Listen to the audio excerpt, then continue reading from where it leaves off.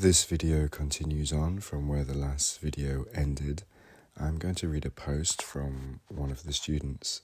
The years pass and my passion for psychology, neuroscience, body language, philosophy, emotions, communication, and relationships has only increased, giving more meaning to my life. After discovering Kundalini activation a few years ago and participating in several sessions, a very strong calling came to me to discover a new world, the world of the invisible.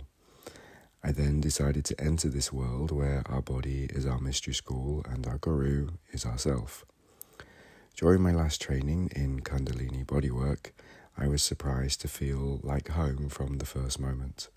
The energy, the multi-dimensionalness, our lights, our shadows, the non-duality, the polarity, the traumatic memory at a cellular level, our Kundalini, our sexual energy, and our intention.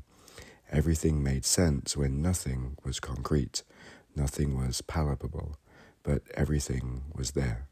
What I feel today is so strong that only dancing helps me to express myself, to accept what is happening through my movements, my laughter, my screams, to accept what I feel. Forever grateful to the brothers and sisters along the way.